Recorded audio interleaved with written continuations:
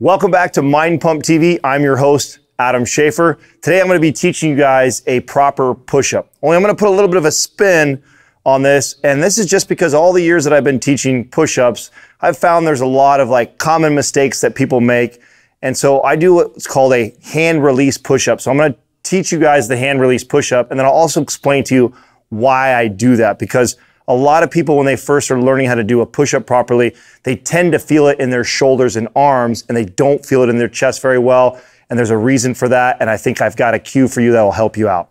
All right, so here's a little cue that I like to teach my clients when teaching them how to do a proper push-up. Now, first of all, we're gonna do what's called a hand release push-up. And what that is at the bottom of the push-up, we're going to let go of the floor or bring our hands off the floor and pull the shoulder blades back.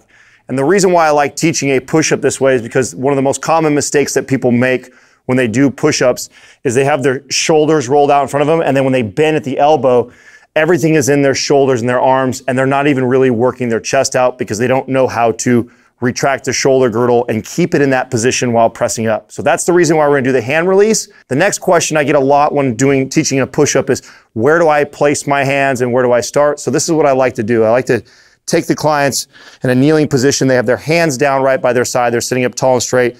You bring your hands right up into a T, then you bring out in front of you, and then you retract straight back where you squeeze your back. Now right here is right where my hands are gonna be. So if I can imagine how my back feels right now in this position, this is how I'm gonna get down into that floor position. So when I come down, I allow myself to pull the hands up off the floor. And this is getting my back engaged because I want the shoulder blade squeezed. And then I press up through the floor, come all the way back down, leave your hands off the floor again, reminding myself to squeeze the shoulder blades. That's all this really is to remind myself to peel those shoulder blades back and then press up with the chest. Now, the other mistake that clients make a lot is from this position down low is they don't keep a rigid back and they do this and they push up with their low back and their low back arching. So when you're down in this position, I squeeze the back, I tighten my abs, and then I push through the floor. Come all the way down, tighten my abs, squeeze my back, press through the floor. Come all the way down, squeeze my back, press through the floor. Keeping those abs tight the entire time so that we don't have this major excessive arch in the low back. Now, everyone's gonna be a little bit different as far as how wide you go. And that's why I like to do the side test, come in front and then retract, because it should bring you right back to about a 90-degree bend. Now that doesn't mean if you bring your arms a little bit in, doesn't make it wrong. But if you bring it in, the more you start to bring your hands in, the more triceps are involved. The further you flare out, as you start to flare up, the more shoulders involved. So you wanna put your hands in a nice, comfortable position, that the chest is the primary mover, but that doesn't mean that you can't play with the hand placement to work different parts of your upper body. So a push-up actually can be really challenging. You have to support your entire body weight. You have to keep your abs tight. You have to know how to keep the shoulders retracted.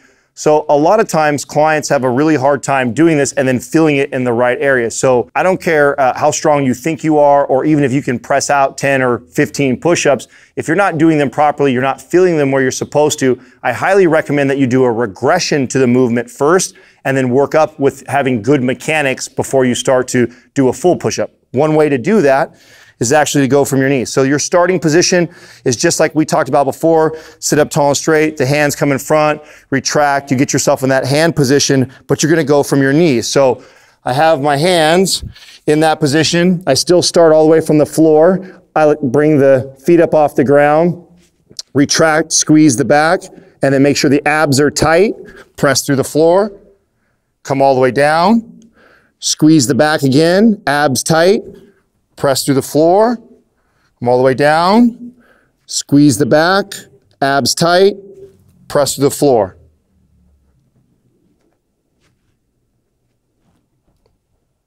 Listen, if you guys liked that video, it helped you out, make sure you guys like, subscribe, and share the video. If you had any questions regarding the video, just leave in the comments below. We'll be coming back periodically and answering your guys' comments.